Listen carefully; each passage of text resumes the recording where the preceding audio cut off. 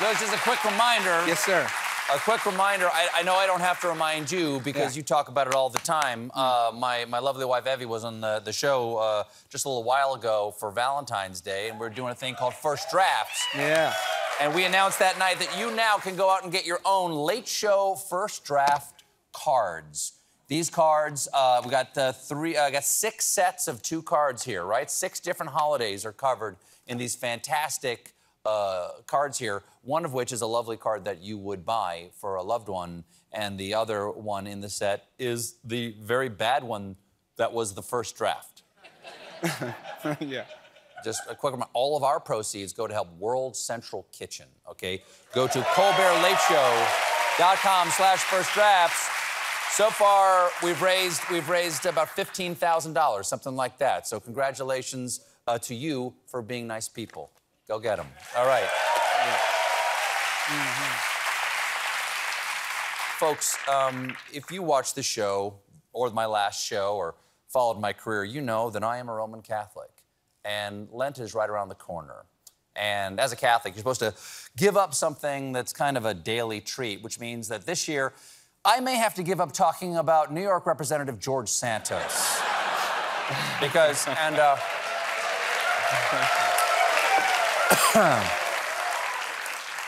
it feels like every day we learn a new outrageous lie from the congressman. He falsely claimed to have Jewish ancestry, said he was a star volleyball player at the college he never attended, claimed he had a role on Hannah Montana and was a producer on the disastrous Spider-Man musical.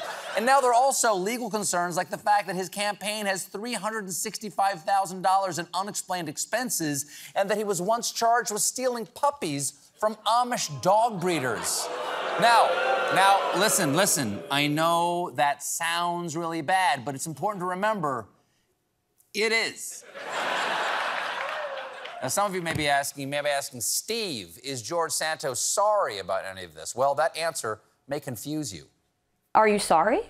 I've said I was sorry many times. I've behaved as if I'm sorry. When you ask, oh, you have not shown remorse or you don't seem to look sorry, I don't know what looking sorry looks like.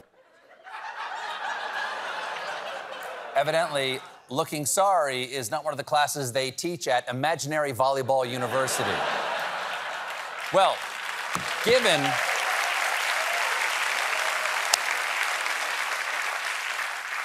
Given his growing mountain of lies, ongoing investigations, and flagging Republican support, who knows how long he can stay in office?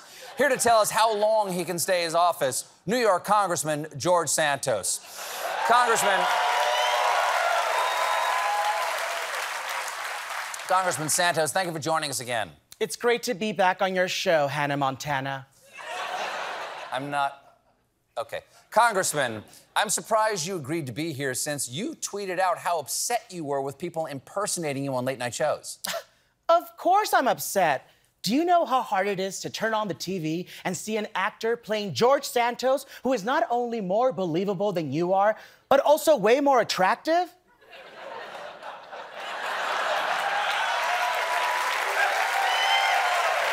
That must be hard. Now, sir, since we last talked, you were essentially forced to step down from all your committee assignments. What have you been doing with your time? Oh, so much. I gave the State of the Union address, shot down those spy balloons, and performed at the Super Bowl halftime, where I revealed that I'm pregnant. Mazel tov? What's that? I don't speak Jewish. Well, to that point, you've admitted to fabricating some of your backstory, but you never seem to show enough remorse about it. Oh, come on, Stephen. What does sorry even look like? Is it this? Or this? Or maybe this?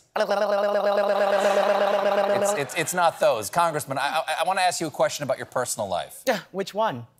Exactly. You see, yesterday, the House was asked to investigate your 7-year marriage to a Brazilian woman under the suspicion that that marriage was just a sham for her to get her green card. Well, as we say in volleyball, that's a yellow card. Really? You say it like Mario? You say that? Congressman, listen, I understand your confusion because you now claim to be married to a man, but the thing is, you've never been seen with that man, whoever it is, and you never wear a wedding ring. So what exactly is your marital status? Oh, Stephen. How dare you ask me that on my wedding day? Who are you marrying now? I don't know. I just wanted to register so I can get this air fryer. These things are truly bulky. See, they're bulky to steal. Congressman, at this point, even some Republicans are backing away from you. Aren't you worried about facing some sort of House ethics investigation? Bring on the ethics investigation. They won't find anything. Really? No wrongdoing? No ethics. Okay, well, I believe that. There you go. I believe that, especially considering the criminal charge that you stole puppies from an Amish dog breeder. Ugh, more lies from the Amish media. I never stole any puppies. But there is clear evidence. There are multiple checks with your name on them to the Amish dog breeder. How can you possibly claim to be innocent? Oh, I have 2 widow eyewitnesses right here. That's why. Who's gonna testify for me, huh? Stolen puppy number 1 or stolen puppy number 2? Okay, I see what you're doing, though. Those are very adorable. Oh, thank you. Do you want them? You can have them for $365,000. I'll even throw in an air fryer. I don't need an air fryer. No, I mean, give me the money or I'll throw them in the air fryer. Okay, wait, so you know what? I'm sorry I ever asked you on, and I personally do not see how you could possibly bounce back from all of this controversy. Easy, Stephen. With a big musical number for my Broadway show, Spider-Man, Turn Off the Dark. Hit it! Don't hit it, Louis! No, still hit it, Louis! Oh, Spider-Man, where the lights go, turning off the light. Representative Santos, everybody. We'll be right back with the Reverend Al Sharpton.